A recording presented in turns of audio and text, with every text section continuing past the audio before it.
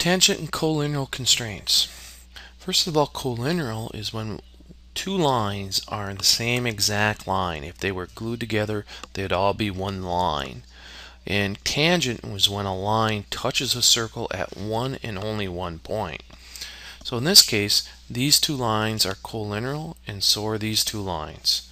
So we'll go up and we'll place a collinear constraint on there. We'll select the first line and the second line. And then now we're going to go over and do the same thing for the bottom lines. I'm going to select here. We're going to select there. Now it's time to put the tangent. So this hidden line is tangent to the top of this circle, and this hidden line is tangent to the top of this circle. And we actually have those in already, and I'm going to get rid of those. So I'm going to put one in now. Here's my tangent. I select on the circle and I select on the line, and it places that tangency in. I'm going to do that again.